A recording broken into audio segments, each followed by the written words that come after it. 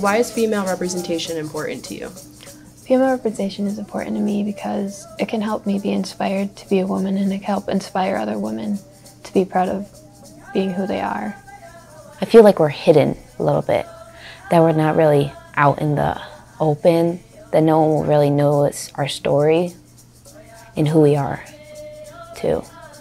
So that's what I like about Native women doing any sport or any business or how successful they are. Because I know that they made it and that we're still there.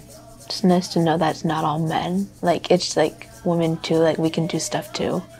Back in the day, what was it? It was just like boys who could play lacrosse, like not women, because they were like supposed to stay home and cook, but then like, now we're playing lacrosse, so.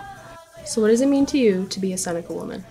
To be a Seneca woman, it means that you can be a role model to younger Seneca women and to other non-Seneca women to represent your community in a positive way.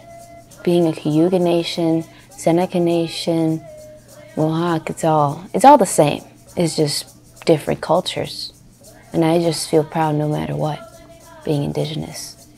I know who I am, because like I know my culture, I know where I come from, I know who I am.